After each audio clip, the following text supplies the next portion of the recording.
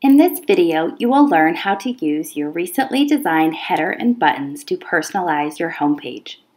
Remember, customizing your homepage is the same as customizing a content page in Canvas. The process and steps are the same. Let's put it all together. I currently have this Blue Valley Blueprint template as my course design, but I'd like to change the header to one I created and add buttons to my homepage. I recently added these files to my file space in Canvas. This allows me to quickly and easily add them to my homepage.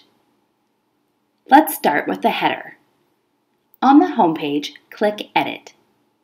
You'll notice the rich content editor is rather small, but you can fix that by dragging this icon down.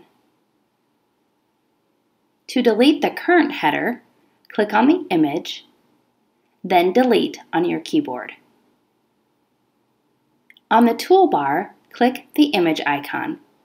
Here we have three options. The first option is Upload Image. This allows me to access the files I have on my computer. Course images are the images I have uploaded into my files in this Canvas course. The last option, User Images, are the files I've uploaded into Canvas but are potentially in another course. You can also view your Canvas files here. Because I have already uploaded my images into my Canvas file space, I will select Course Images. Once I click on the image, it will automatically insert into my rich content editor. I can see that this size doesn't quite fit the page. To alter the size, click on the image, and you'll notice an Options button appear near the image. On this tray, I can change the alt text and the size of my image. Let's start at the top.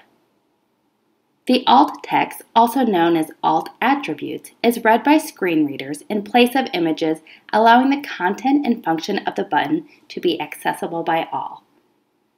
This alternative text is displayed in place of the image if the image file does not load for whatever reason. It defaults to the name of the button, but we can tweak the name. I'm going to remove PNG so it reads Astronomy Homepage Header. At the bottom, I have the ability to change the size of the header. I'm going to select Custom and then type in the size of the header, 750 by 250 pixels. Next, I'll center the header on the page.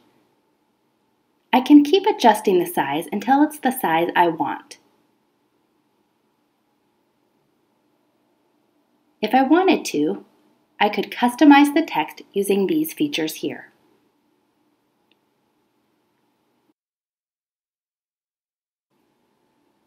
Next, I will add my buttons. Make sure your cursor is near where you want to insert your buttons. Then, go back up to the image icon and select Course Images. Remember, if I hadn't already uploaded all of my files into Canvas, I could select Upload Image and then select the files from my computer. I'll first add my Links button.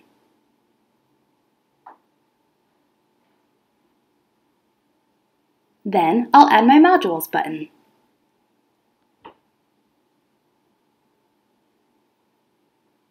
I'd like to make sure the alt text is correct, so I'll click on the image, then Options. On the flyout tray, I will delete PNG so it just reads links. I will adjust the size to small to see if I like that better. I'll do the same thing to modules. Click the image, then Options, adjust the alt text, and then change the size.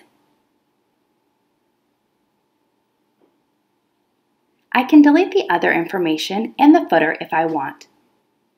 Then I'll save to see how it looks.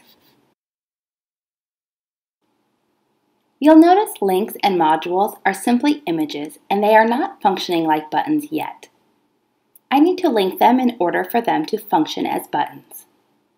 To do so, click Edit. Let's first take a look at modules. click the image, then on the toolbar, find the link icon.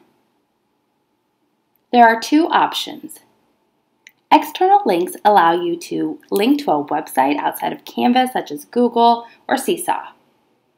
If you click Course Links, the flyout menu allows you to link that image to various things in Canvas: pages, assignments, quizzes, announcements, discussions, modules, and course navigation. Because this is my Modules button, I want to link to a specific module, so I will click the arrow next to Modules and select that specific module. Click Save. Now when I click Modules, the image now functions as a button because I've linked it. It takes me to the list of all of my modules. You may not want your students to see all of the modules, so you can instead link the Modules button to the first page in the module. Let's take a look. We want to remove the current link on the Modules button, so let's first click Edit. Then select the button. Click the link icon. Then select Remove Link.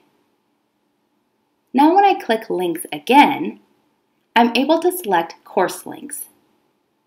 This time I will click the arrow next to Pages, and I will see a long list of pages. I have a lot of pages in this course. Luckily, they are alphabetized. Once I find the correct page, select the page, then click Save.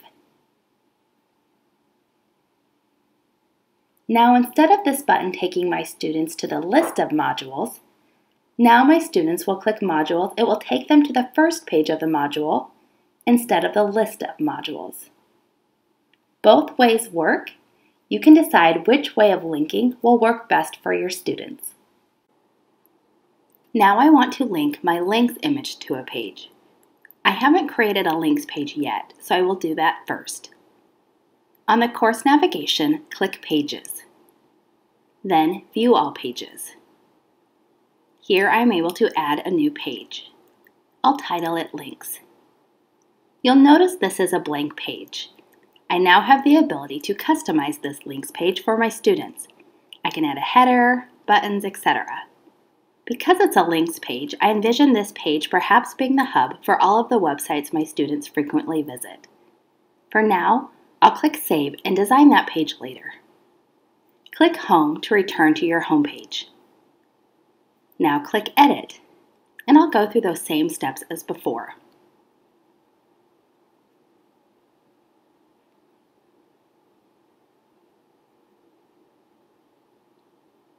You'll notice my page isn't perfect. I'm learning as I'm going. I will probably go back and redesign my headers and buttons since I know a little bit more about design and what I want my Canvas course and its pages to look like. The Rich Content Editor allows you to customize your course in a way that functions best for your students. And tools such as Google Drawing, Adobe Spark, and Canva allow you to design awesome graphics to personalize your course. We can't wait to see what you've designed.